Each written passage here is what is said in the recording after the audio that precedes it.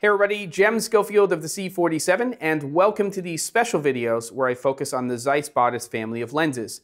This particular video is an overview, so we're going to be getting into the specs of the lenses, we're going to be talking about unique features, I'll talk a little bit about their application in production, camera compatibility, and we'll also take a look at some sample footage of the lenses at each of their focal lengths, so let's get started.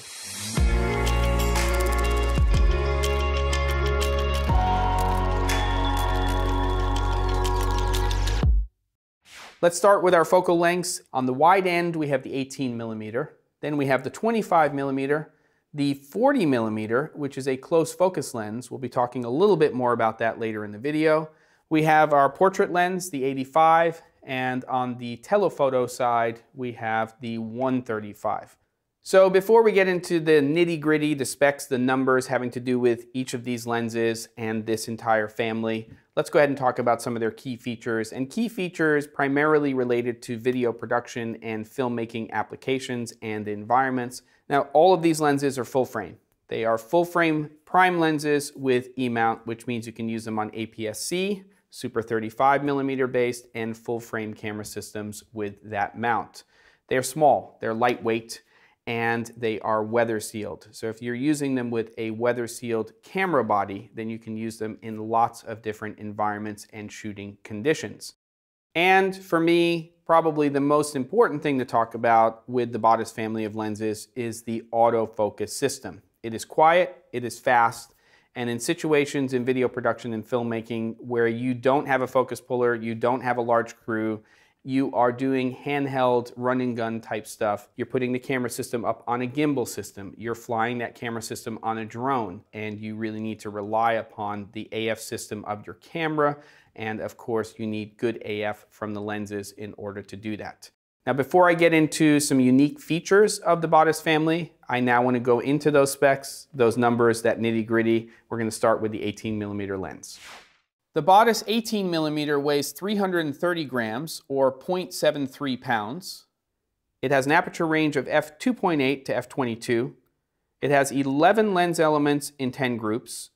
The focusing range is 25 centimeters, 9.8 inches to infinity, and the free working distance, which is from the front of the lens to your subject matter, is 17 centimeters, 6.7 inches to infinity. Lastly, the filter thread is 77mm. The Batis 25mm weighs 335 grams, 0.74 pounds. It has an aperture range of f2 to f22. It has 10 lens elements in 8 groups. The focusing range is 20 centimeters, 7.9 inches to infinity, and the free working distance is 13 centimeters, 5.1 inches to infinity, with a filter thread size of 67mm. The ZEISS Batis 40 CF, or close focus lens, weighs 361 grams, 0.8 pounds. It has an aperture range of f2 to f22. There are 9 lens elements in 8 groups. The focusing range is 24 centimeters, 9.4 inches to infinity. The free working distance is 14 centimeters, 5.5 inches to infinity, and the filter thread size is 67mm. The ZEISS Batis 85 weighs 452 grams, 1 pound. It has an aperture range of f1.8 to f22. It has 11 lens elements in 8 groups. The lens has optical image stabilization built in. The focusing range is 80 centimeters, 31.5 inches to infinity. The free working distance is 71 centimeters, 28 inches to infinity, and the filter thread size is 67mm. And finally, the ZEISS Batis 135 weighs 614 grams, 1.35 pounds. It has an aperture range of f2.8 to f22. It has 14 lens elements in 11 groups. It has built-in optical image stabilization. It has a focusing range of 87 centimeters, 34.3 inches to infinity, a free working distance of 74 centimeters, 29.1 inches to infinity, and it has a filter thread size of 67mm. Now that we've gotten those tech specs out of the way, it's time to talk about some unique features that I think are important to go over related to this family of lenses when being used with E-mount based camera systems. Number one, though, we have to talk about that OLED display. Every single time somebody sees it, they say, "What's that?" Well, quite simply, it is a digital display that allows you to see not only your focus distance, but depth of field information in real time from your lenses when used with your camera systems. And that can be set to both meters and centimeters or feet and inches.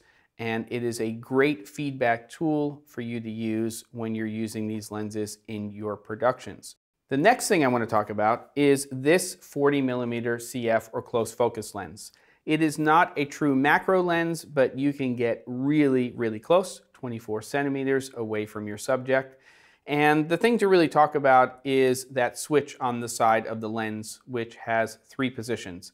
So in most situations, full is going to be your general purpose setting on that switch. The middle position might make a lot of sense where you don't want the lens to try to get close focus. So you can set that to 40 centimeters to infinity. And then when you want that close focus, you can set it to that bottom position on the switch, which will allow you to focus between 24 centimeters and 50 centimeters without trying to hunt for or find anything outside of that range.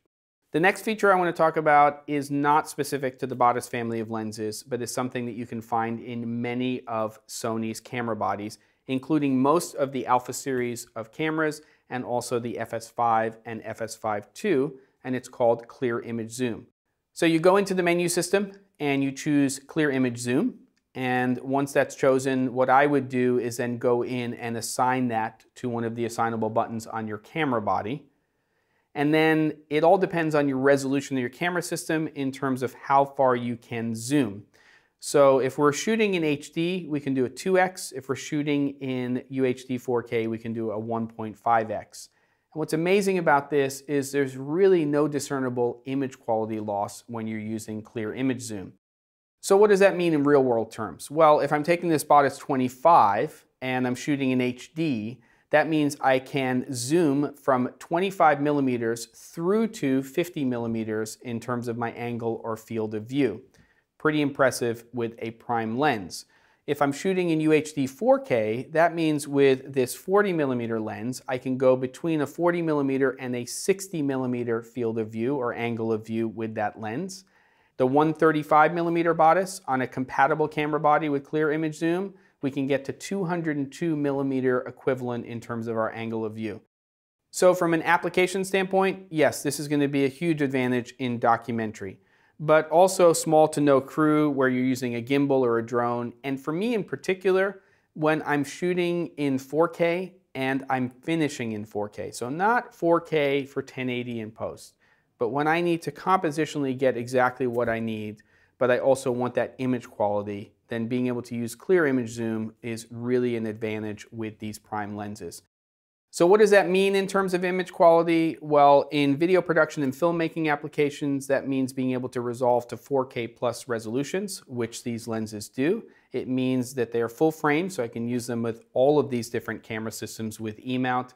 It also has to do with that ZEISS image that they reproduce. So contrast, color reproduction, obviously sharpness, minimizing stray light, and then of course the fact that all of these ZEISS lenses in this family match the other ZEISS lenses in other families. So if I'm shooting with Luxia one day and then I switch over to a gimbal or a drone type scenario with the Batis lenses and their AF system, I'm not going to be spending a lot of time in post-production making sure that those images match because they already match within those families from ZEISS. So the last thing I'd really like to do inside of this video is show you some footage from these 5 different lenses in the Batis family. So let's go ahead and take a look.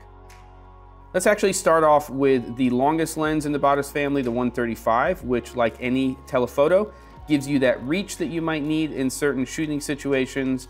And it's also great for dynamic separation between your foreground and background elements. For the 85 here, we're taking a look at it being balanced on a drone, and as you can see here, we can get some extremely dynamic shots with that lens. This wound up becoming one of my favorites in the Batis family, along with our next lens in the family, which is the 40. And the 40 here is just a workhorse of a lens. I love using this on full frame camera systems. And with the close focus feature, it is something that gives you a whole nother dynamic. And then we switched over to the 25, which is great for those establishing shots, but also getting it up onto a drone or for landscapes. And then speaking of landscapes, the 18mm, which is just a fantastic lens to show you the scope of a space, and worked beautifully at Red Rock Canyon Conservation Center up on the drone on a full frame sensor camera system. So there you have it. That is a pretty comprehensive overview of the Batis family of lenses. Be sure to check out the other video, the lens application video, where we take these Batis lenses out and we use them in handheld, shoulder mount, gimbal, and drone-based applications.